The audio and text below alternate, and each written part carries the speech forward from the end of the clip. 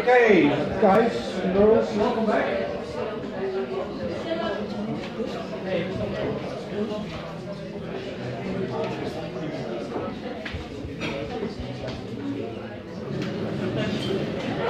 So, yeah, let's turn it on. Thanks. That's why I wrote record on the board.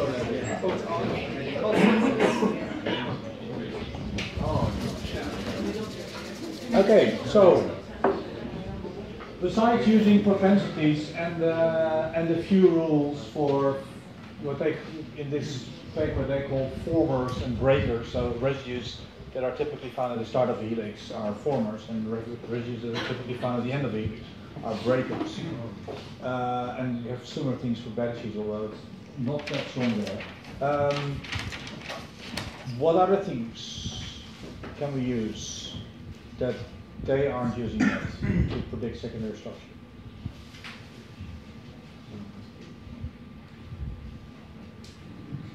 No? Didn't think about it during coffee? I'll go through a few of them. Right? Okay. So I don't want to spend too much time on this method.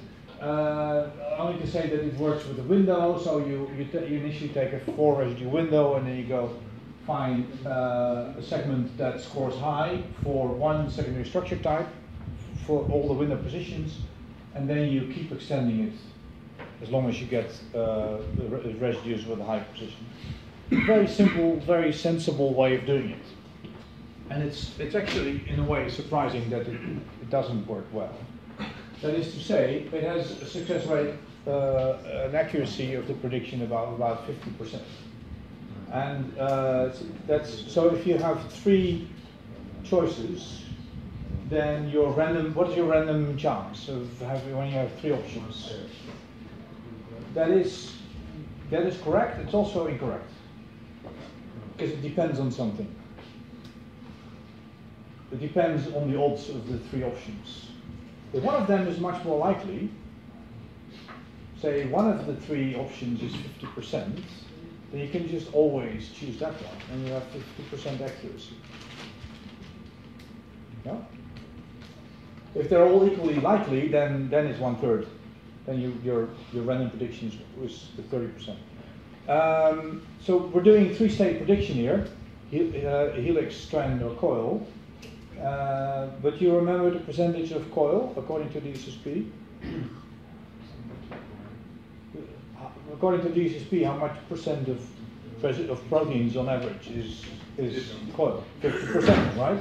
So if I can make an equivalent method, or I could make a much simpler method than they did, which is predict everything as coil, really useless. But it also scores 50%. Right?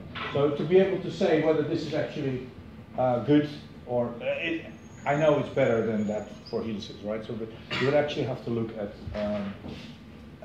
the more detail for the prediction of helix, strand, and coil to say whether this is actually any good. If we don't run out of time at the end, I'll have some slides on some measures with how to do that. Okay, so the basic idea. Oh, there it is, right? According to DSSP, 50% coil. Okay, so but even if you take, let's say, 1/3 as the baseline, then 50%, it's better than random. You would like it to be a bit better than that, right? And it seems that 50% is on the low side. I think you can agree with that. You wouldn't be happy if that was your score for a multiple choice exam, for example. Right? Even if that's 4 option multiple choice, then 50%. Yeah.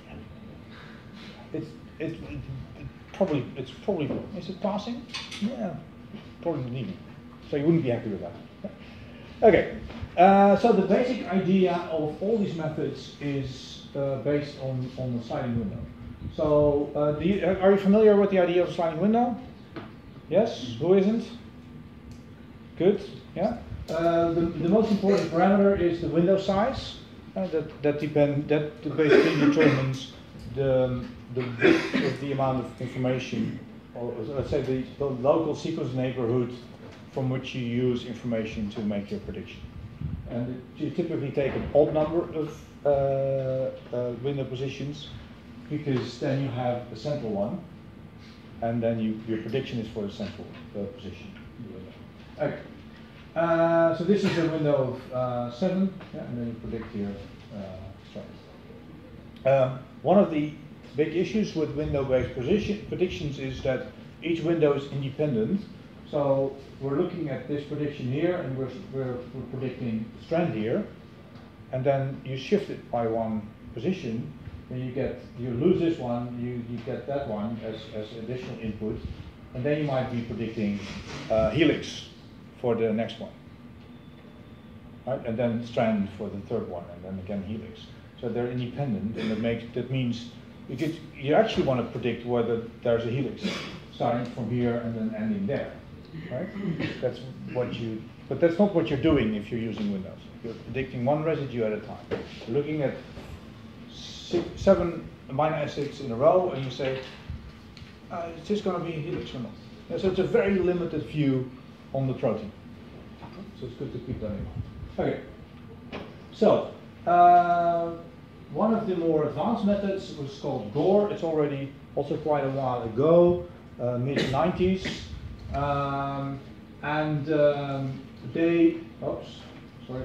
They had a longer window. You can see it's about, 17 or so. And then they just score it's sort of a profile approach. So they look at all the positions all the window positions where the middle residue is a helix, and then you look at the frequency of amino acids at all the different window positions. So then you get a sort of a profile of that, and then you do sort of a profile scoring for your new sequence based on what you already have seen. And you'll see whether the profile the amino acids that you have in your sequence for which you want to predict, whether that's a better match for your helical profile or for your beta sheet profile. Okay. It's a very simple method. It's actually a little bit more involved than that, but I don't want to go into all the details. It's just the principle. So you have basically 3 of these patterns, 17 residues long, 20 deep. Yeah, so then you say, well, if you want a helix at this position, then you have 50% chance of having alanine here, 30% proline, and so on. Yeah, so you get, and then you do the same. Or you actually do 3 of them. Yeah, helix, strand, and coil. So the specific one also for coil, and then you just score each position, and you say, well, the highest one wins. Yeah? And then you still have the problem that you might be predicting helix, strand, strand, helix, helix, strand, strand, helix, strand, helix, coil, coil, helix, coil, helix, coil. And you know that the helix cannot be one residue, and the strand also shouldn't be one residue, so you still have to do some filtering afterwards. Okay. Let me see. I want a different view here. The OpenOffice has a funny thing. I can have all my slides here, but it doesn't scroll. Once I go through the slides, this one I have to scroll this manually. And you actually get, so this is an example of how you get your predictions for a particular input sequence. This is then the assignments. So the red is helix, yellow is coil, and blue is beta sheet. And here you see the actual scores for each of the 3 profiles. Right? So then you see helix going up and the other 2 going down. But you can also have positions where they're sort of in the middle. Yeah, and then they're all sort of in the middle. So then from that you can also derive something like a confidence score. If one of the 3 is really much higher than the others, then you can confidently say that this is going to be a helix. It could still be wrong, but then you're confidently wrong. And then here you know that you're a bit less certain, or even here, because it could be a helix, but the others score also quite high. So then you could be less confident and then you still be right or wrong. Yeah?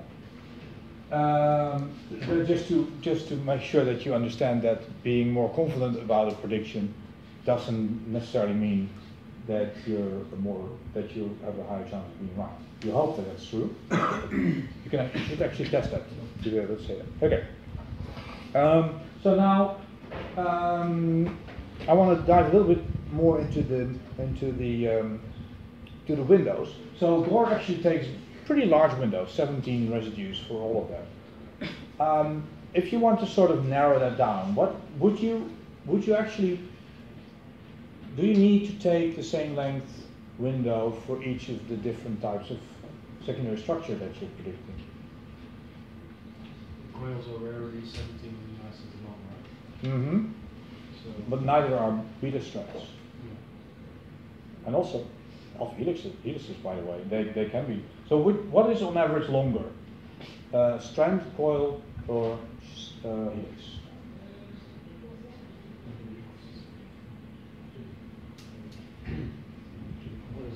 What is a restriction for the length, given length of a secondary structure? Length in residues, right? Counting residues along the chain. What is the restriction for the length of a secondary structure element?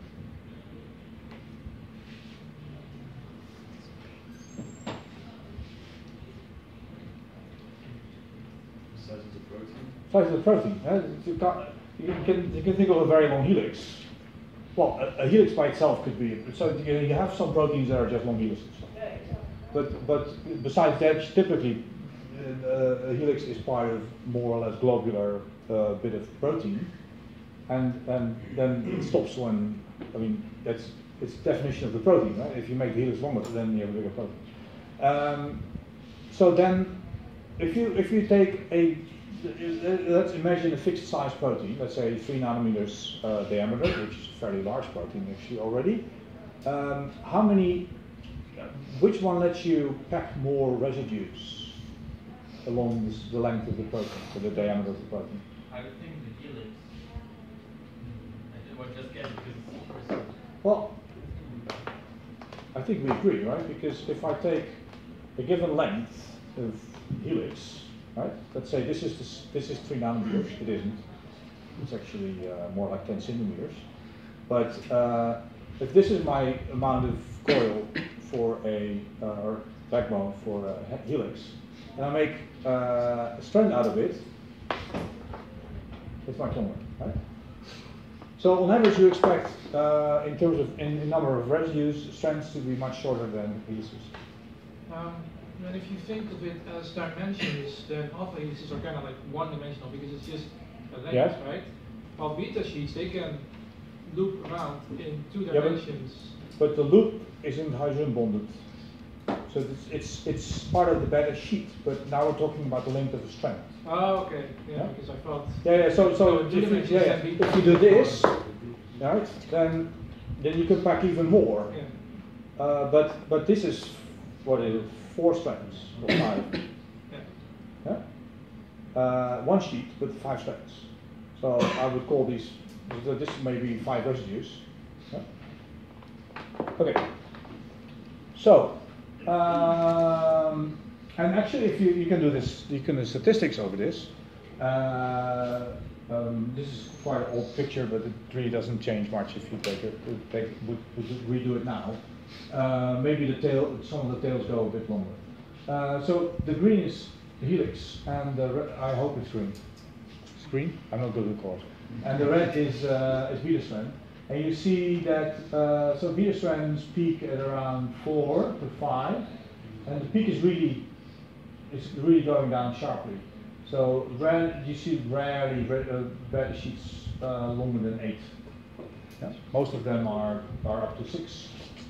But for helices, they start at 5, which is not surprising, because how many hydrogen bonds do you have if you have a 4 residue helix?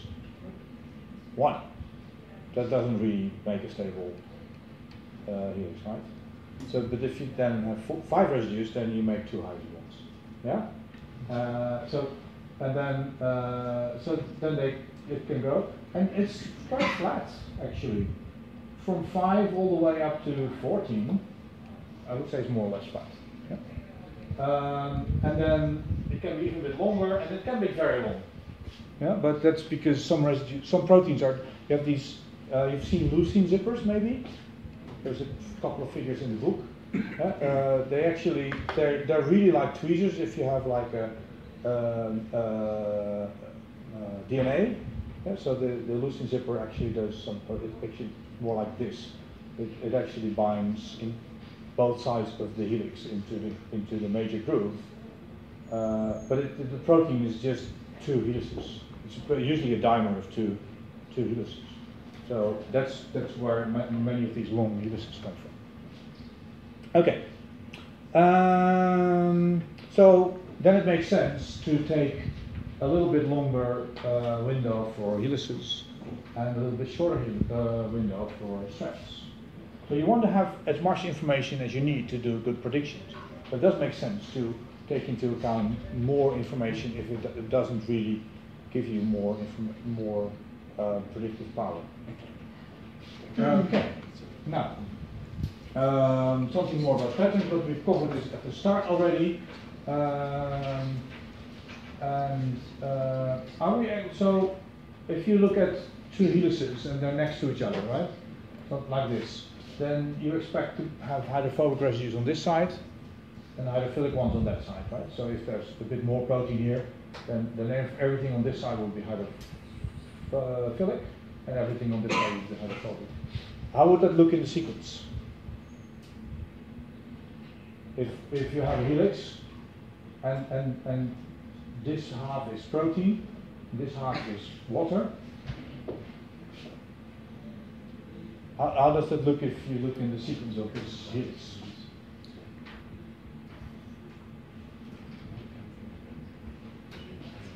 So residue 1 is over here, right? It's sort of on the border, so it could be hydrophobic, hydrophilic. Then we have 2 over here, that will be hydrophobic. Yeah? Should be, right? Then 3 is probably hydrophilic, 4 is hydrophilic, 5 is hydrophobic, 6 hydrophobic, 7 hydrophilic, 8 probably hydrophilic. Yeah? So 2 hydrophobic, 2 hydrophilic, give or take. Yeah? So what is the amount of residues along 1/3 of the helix? It's not quite 4, because the fourth one has to make a hydrogen bond already with the first residue. 3.6. Yeah? We already said it. So it's a little bit less than a 4-fold period in a regular helix. Most helices aren't that regular, actually. Yeah? But 2 hydrophobic, 2 hydrophilic, give or take. Would you expect to always see this pattern if you look at an individual sequence of a helix that's packed in the protein like this? Most helices actually are on the surface of a protein. Yeah? So typically, there's many exceptions to this, but typically the interior of a protein is beta sheet and the exterior is sort of coated with helices. So most helices are actually stuck to the side of the protein, which means they need a hydrophobic side to be on the inside. But if they wouldn't have that hydrophobic side, what would they do? They would dissociate from the protein, right? They would not stick. But they have a hydrophobic side and a hydrophilic side. If you look at an individual protein sequence like that, it's a helix sequence, would you expect to see this strict pattern, hydrophobic, hydrophobic, hydrophilic? Does it have to be that strict? Or put it differently, how many hydrophobic residues do you expect to find in the surface of a protein? Is the surface of the protein going to be only hydrophilic residues?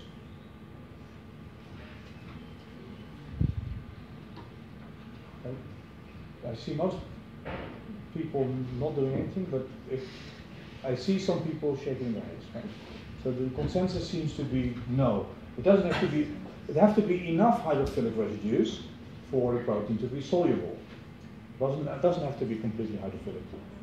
There's one big reason why proteins typically aren't completely hydrophilic, is that the protein never works alone. And to be able to work with anything else, it needs to bind. To be able to bind, it needs to be at least a little bit hydrophobic, usually. Yeah, so if two proteins need to meet and bind for a little while, they need a small hydrophobic patch to bind. Yeah? If a protein needs to attach to the membrane, it needs some hydrophobic patch. If it needs to bind to some other molecule, yeah, there has to be some hydrophobicity in there, because otherwise it won't bind. Okay. Same as on the inside. You can have polar residues on the inside, not too many, that's fine, as long as you do what? Yes, because a polar residue always makes hydrogen bonds, otherwise it is not polar. Yeah, so if you satisfy the hydrogen bonds, there's nothing wrong with having polar parts in the interior of the protein, because the backbone does it all the time. Yeah? As long as you make these hydrogen bonds, it's fine. So if you have this two hydrophobic, two hydrophilic base pattern, if you look at any particular sequence, you might not always see it. So how can you make this pattern more obvious? Very simple trick that's being used in bioinformatics all the time. You've used it, you've had lectures on it. How do you make this, where does it pattern, how to say that? Where would you expect this pattern to be important? In terms of maybe evolution? If the protein function is important and the structure is important for the function, and this helix is important for the structure, right? If you don't maintain this pattern of hydrophobic, hydrophilic, hydrophobic, hydrophilic overall, then you're losing the structure of this, the function of this protein. What happens if you lose the function of this protein and the function is important for the survival of the cell? It doesn't survive. Yeah? Okay. So how now can you find more information about the pattern of this hydrophobicity pattern of this particular sequence that we're interested in? No ideas? How do we typically amplify patterns in bioinformatics about sequences? Where the pattern in the individual sequence might be very weak. Conserved sequences, but then they all have the same amino acids. You're sort of in the right direction. Yeah, so you look for homologs, and then you look for the conservation, right? I think that's maybe what you try to do. Yeah. So, but how do we call that? If we make an alignment of a number of sequences, and then what do we call that usually or immediately in bioinformatics? Sorry, I heard different things. No? Profile. Yes, you look at profiles. Yeah.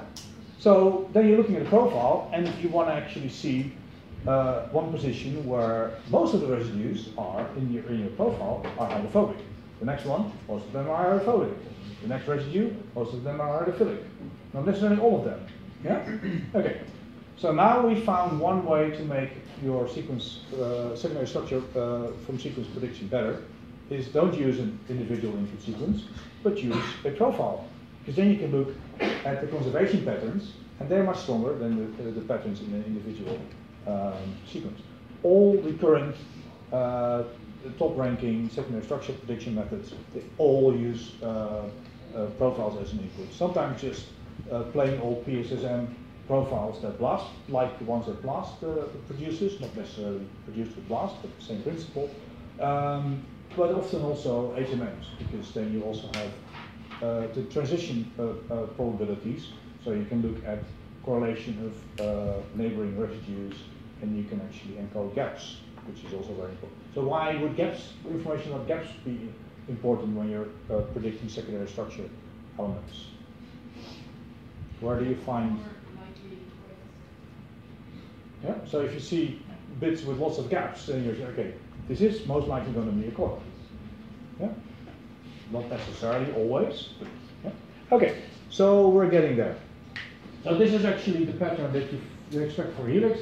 I don't want to go through the details of the strands, but if you have a better sheet, then one C alpha, if this is the one strand and the next strand is behind it, and the next strand is behind it, yeah, then the first residue, if it sticks up, C alpha and the side chain sticks up, then this next residue will be sticking down.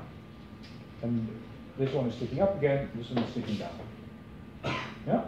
So that means that if this is the surface of the protein, and then this is below, this is inside, yeah? That means this residue is hydrophilic, this one is hydrophobic, hydrophilic, hydrophobic, hydrophobic. Yeah? Most residues, as I already said, most beta sheets are actually inside the protein, but then it's very simple. There's a buried strand, they're all hydrophobic in the middle, and only the ones at the ends, few at the end, are hydrophilic. Because they'll be not really covered with the rest of the protein, so they'll be hydrophilic. And then you have the edge strands, which might be the last strand, which may be on the outside of the protein. It could be covered with something else, then it's a buried strand. If it's not, then the residues aren't sticking out straight, they're sticking out at an angle, either this way or that way, or this way or that way. So it means if this one is sticking in, the other one is sticking out, and if this is the edge of the protein and I'm hydrophobic, then if this one is going to be hydrophobic, the next one is going to be hydrophilic, because if this one is sticking into the protein, the next one is sticking out. So this is the plane of the sheet, yeah, I'm hydrophobic, you're the water, and yeah. And then, so if this one is sticking like this, then the next one is sticking like that. Okay. So then you get alternating, also get an alternating hydrophobic, hydrophilic pattern for what's called the edge strands. Good. Now, loops also are typically hydrophilic because they're on the outside, but you can also have coil regions that are not loop because they're on the inside, then they will be hydrophobic. So they will be difficult to distinguish from a buried strand just by looking at hydrophobicity alone. Okay. Let me see. Yeah. So, so the Gore method was, let's say, early 90s. What people started doing then was doing conservation patterns, multiple alignment, smarter algorithms. HMMs are both algorithm and a way to encode your profile. Also, the databases were always growing, but they started growing more rapidly. They're still growing, but that's good because the bigger the databases, the better we can get input for our profiles. So now, the other thing that we can do is to think of secondary structure prediction as a general or as a specific case of the classification problem. As I already said, these Windows-based methods, they take a very strange view of a protein because they just basically they cut the protein up into a peptide and they say, okay, well, if I have this peptide, what is this central residue going to do? That's not how protein structure is formed. The more sensible way is to look at it as a classification problem where you can say, okay, well, this is actually, the way I phrase it here now, it's more like a segmentation problem. And so this part of the sequence is going to be helix. This part is going to be the beta sheet, and the other two parts are going to be coil. Okay, so then if we have, so you can either look at it as a segmentation problem or a classification problem, which is like the window-based approach, but then you can just use any kind of machine learning method that applies to that kind of problems and start training and predicting. So that's what people have been doing basically ever since the late 90s with increasing success, and that's only partly due to the methodology. It's mostly due to the databases. More databases, more sequences to train on, more structures to test on, and so on. So there's actually two things you can still do if you're, to be clear what we're talking about, so classification is if you have a number of samples with input features and you're assigning labels, helix, strand, coil, right? That's classification. This is what we typically do for secondary structure, where we have these three cases. A related problem, but it's different, is regression, where your input could be completely the same data, but your output is not labeled. Oh, it says labels here on the axis, but this should be values. So you want to predict a given value. You want to say, okay, this is 1, this is 0.3, so this is more quantitative. And this could be, for example, when you're predicting solvent accessibility.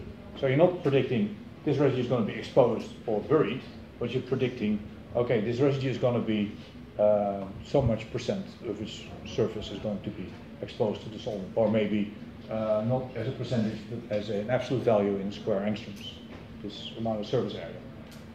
It could also be, because that's what later methods are starting to do, in addition to predicting the secondary structure class, they're actually predicting the backbone angles. So they're predicting the most likely value of the phi and the psi angle, in addition to the alpha helix. Which is nice, because if, and that's a big if, because we can't do it, but if you could do it very accurately, if you know all the phi and psi angles along the backbone accurately enough, you can basically reconstruct the whole structure of your protein. Because if you know how to start and where to put the next bit, then if you get all the phi and psi angles right, then you get the helix, right? And then you can get the next bit of your protein right. But any small error that you make will accumulate, because if you get the angle slightly too wide, then you don't get a helix, but you get something like spaghetti shape. Right? Okay, so we're talking about classification here, typically, and then we can look at something. A very simple method is k-nearest neighbors. Have you heard about k-nearest neighbor methods before? Some of you are doing the machine learning course right now, right? Who is not doing the machine learning course right now? Okay, that's still enough people. So I'll go through k-nearest neighbor in a minute. You can use hidden Markov models. Most of you have seen those in algorithm sequence analysis. Who has not seen hidden Markov models up close yet? Don't be afraid. I mean, there's also still enough people. 5 minutes for KNN, 5 minutes for HMOs. Neural networks. Who has not seen neural networks up close? People. Okay. 5 minutes for neural networks, and then deep neural nets. So 2 minutes to wrap up, and then you have 6 minutes to go to the third one. Okay, that should work. Okay. So this is sort of also a sort of historical succession of different methods that have been used. The k-nearest neighbors method is actually conceptually very elegant. It doesn't work, but it's conceptually very elegant. So what you do, basically, you look at your input window, whatever many residues you want. Maybe we take the 17 residue window that Gore used. Then you look up this, basically you do a blast of this. You don't use blast because you need slightly different sensitivity there. But for this window in your database, you look for K, which could be a number between, let's say, 10 and 50. Let's say the 50 best hits in your database from your sequence, your input sequence, and then for those 50, you look up what is the secondary structure of this middle position of my window. And they say, okay, well, I see one with a helix, one with a coil, another helix, there's one strand and another helix. 4 out of 6 say helix. Okay, so quite likely this position should be a helix then. So then you say helix, and then you go to the next window position. You have one residue, new residue at the end, and you lose one residue at the start. You do it again, and then you get prediction for the next one. Why does this not work?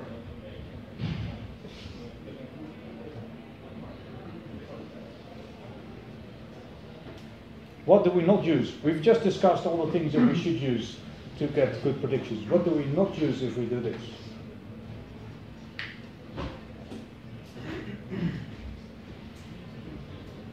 It's related to the question that you just asked after the coffee break. Because you said, so if you do homology modeling, right, you want to choose a template. Even if you have very close hits So close homologs, good hits. You could have many of them. Let's say you have 50 hits with a structure that are all, let's say, between 40 and 60% identical to your query sequence. Yes? Which one is the best template? The one with the lowest sequence or highest sequence identity to your query? Possibly, but what would you really want to have?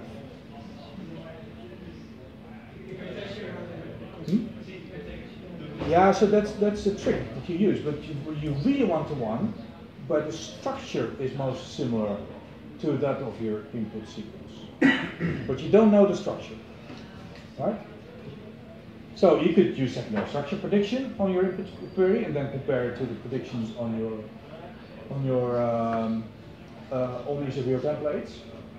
But you can also make profiles of each of them and look at the conservation patterns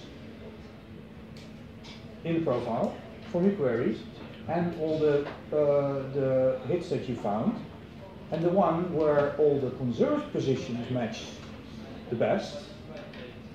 Those are the ones that are the most likely to have the same structure. Yes, you're with me? And that could be hit number 10, if you sort it by sequence identity, could be the one where the conserved positions have the best hit, best match.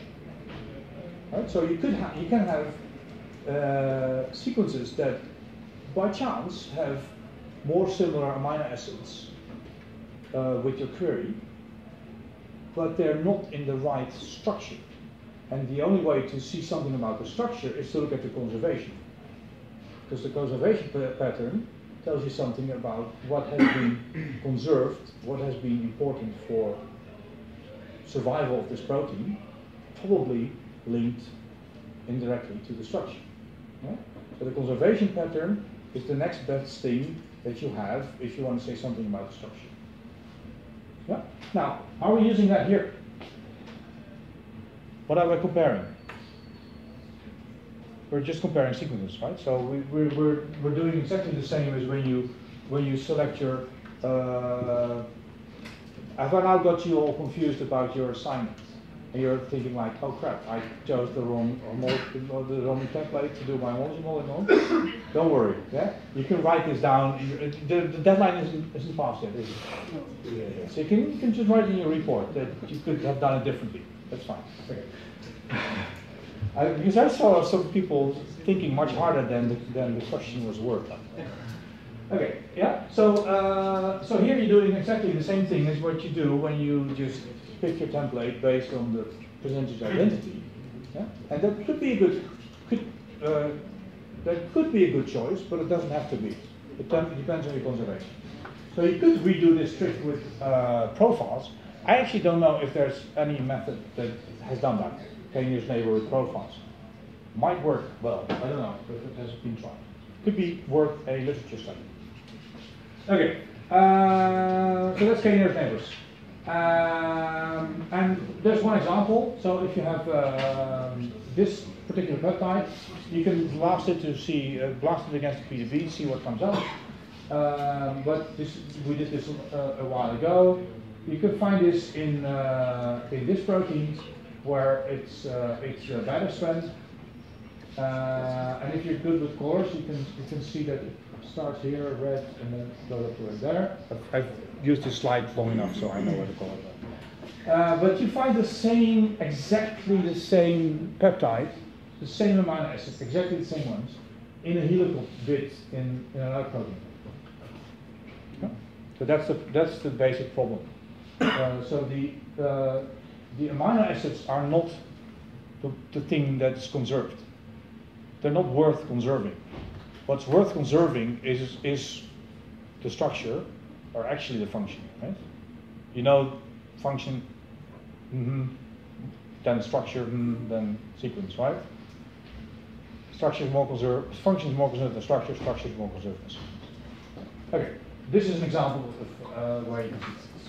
Now, you can do the same trick with with your sliding window and then feed all the things into a neural net.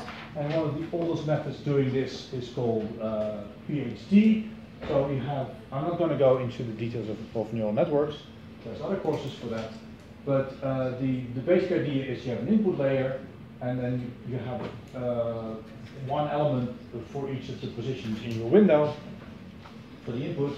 Then you have a couple of layers that do basically cross correlations, and then you have a layer that does output. And the trick is to give all these edges weights so that the patterns are learned from your trainings.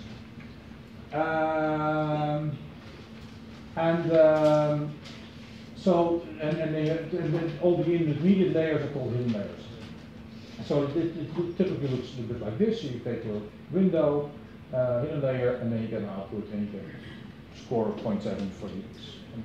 You have different outputs for the different structures that you want. And so PZ, there's a whole series of methods that start with PZ, and that's PZ psi, which you can already imagine what's the difference, because this was using psi blast to generate profiles. ProfSec also uses profiles in a more smart way. This is a huge amount of reading, but it just tells you roughly what it is.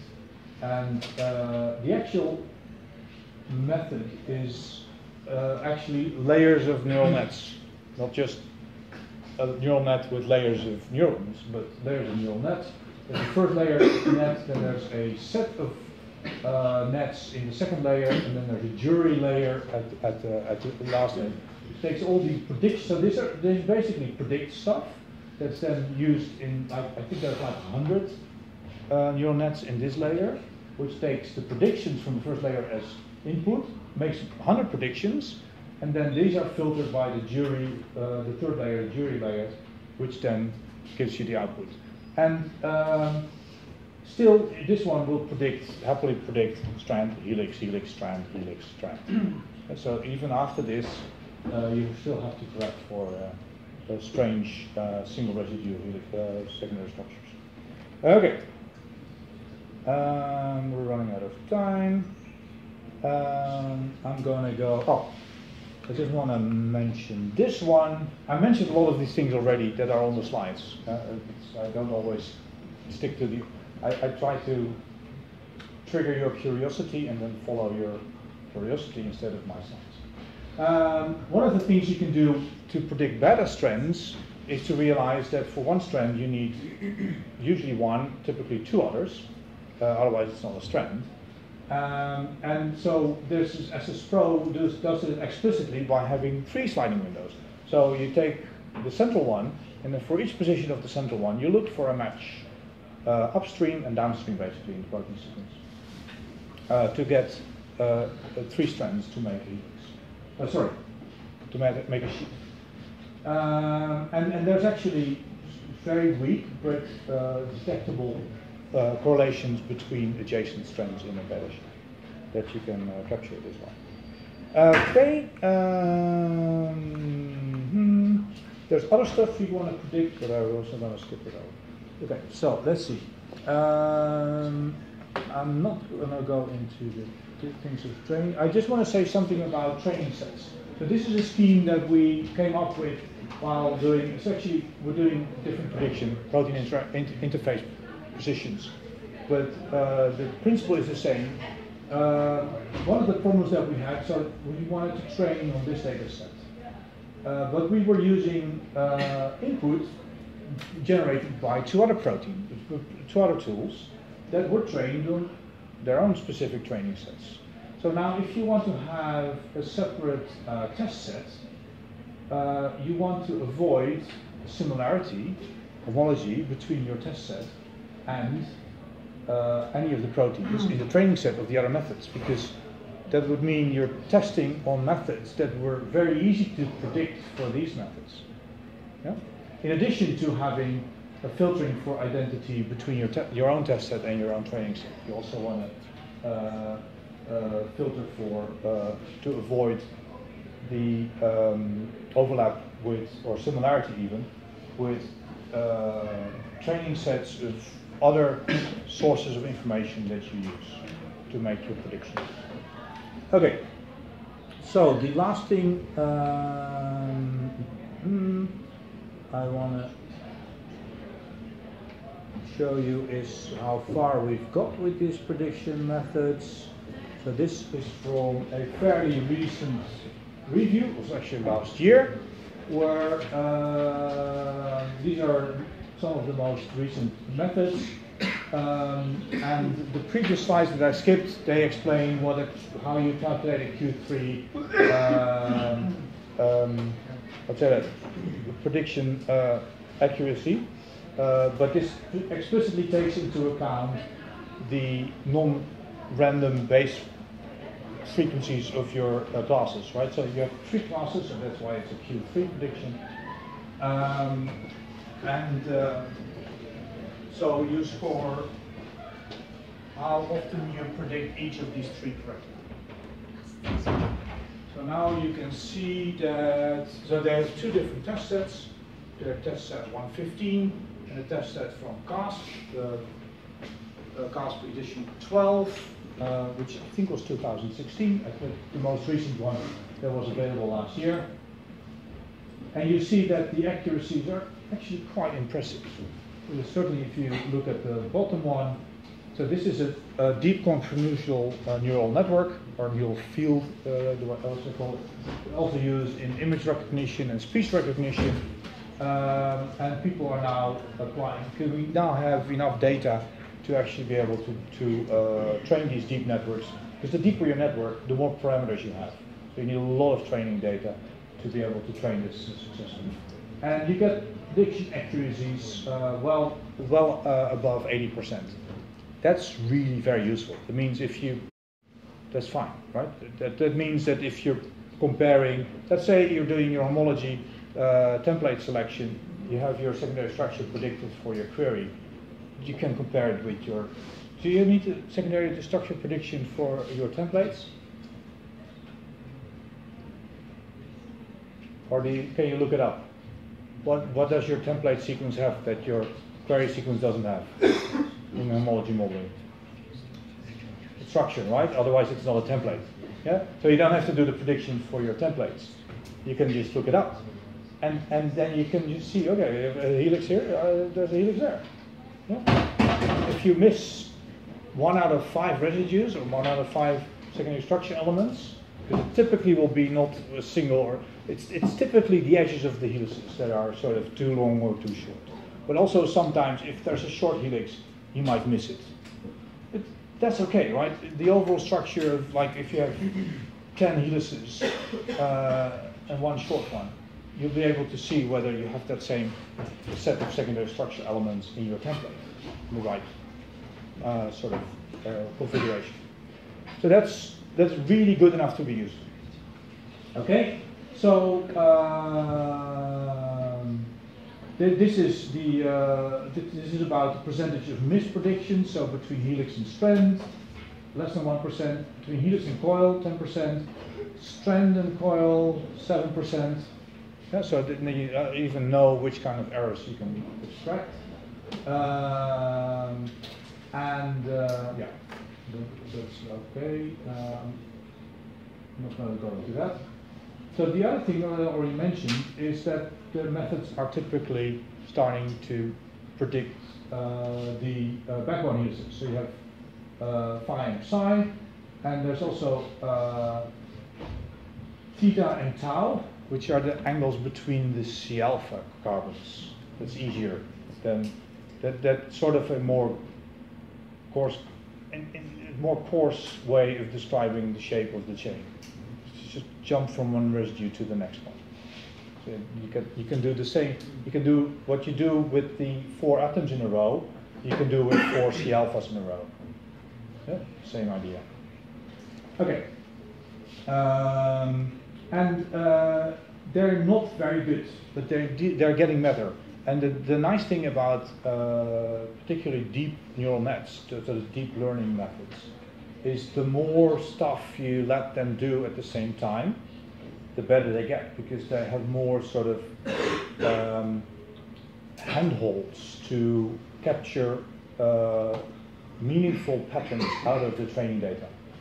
If you only predict, if you only you only need to predict one thing, then it's very easy to capture noise that happens to correlate with the one thing you're trying to predict out of your training set. If you need to predict 5 different things, or 6 or 10, then it's getting increasingly less likely to get correlations of 10 different features with noise. Yeah? So your method actually becomes better the harder you make the task, which is maybe counterintuitive, but that's why one of the reasons that people are doing this. So to wrap up, so in the 70s people were happy with 50%. Now we're approaching, we're beyond the 80%. And I've given this lecture long enough that I started saying that we were approaching 80%. We're now well beyond that. The theoretical limit is thought to be about 87%. I don't remember how they came up with this, but we're getting very close to that. And I think I've told you a bit about how we're getting there. The next step is to actually make the prediction problem harder by including more things. So I'm actually thinking of starting where I would like to have one of you guys to do an internship with me where we can do secondary structure prediction together with predicting protein interaction sites, which was one of the test set slide that I showed you. Is one of the method that I made for just predicting protein interaction sites. And I think if we combine that with secondary structure prediction, solvent accessibility prediction, and maybe even backbone angle prediction, then we have an interesting target. So if you're interested in something like that, you're very welcome to contact me and we can see if we can make an internship out of that. Okay, with that, I'm done. Sorry for being a little bit tight on time. Are there any questions? If not now, I'll be around during the practical.